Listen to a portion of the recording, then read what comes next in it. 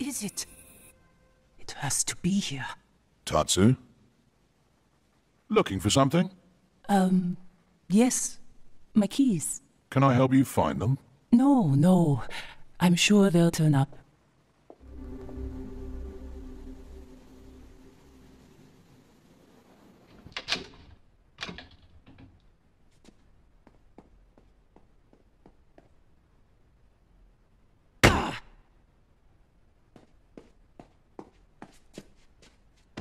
Think, Tatsu, think.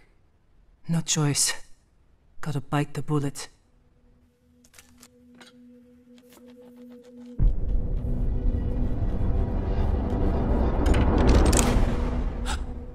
Oh, sorry, my dear. Rule of thumb, never sneak up on an old spy while he's making a sandwich. Did you need something?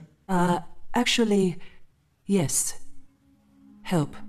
Oh, still missing your keys? The truth is, I'm not looking for my keys. I know.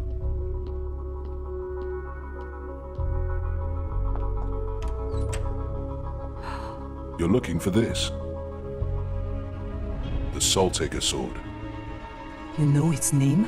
I do. What I'd like to know is how it came to be in your possession.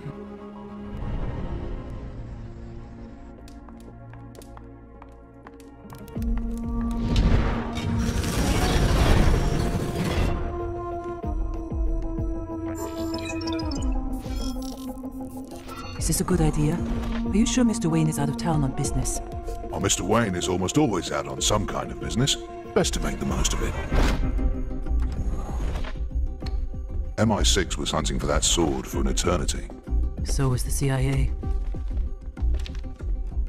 Here we are. The Soul Taker's sword, which, if you believe the legend, is able to steal the souls of men. Believe the legend. I've seen its power.